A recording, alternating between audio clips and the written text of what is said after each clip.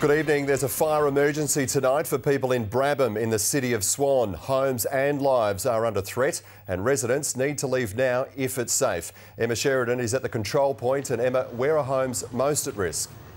Tim, homes bounded by Harrow Street, Park Street, Lord Street and West Swan Road are at most risk. There is a threat to lives and homes. Now, this fire is burning out of control and is unpredictable. Now, the blaze broke out just before 4 this afternoon. It's not known how the fire started. There's 140 firefighters currently battling the blaze from the ground, as well as water bombers from above. It's moving in a northeasterly direction.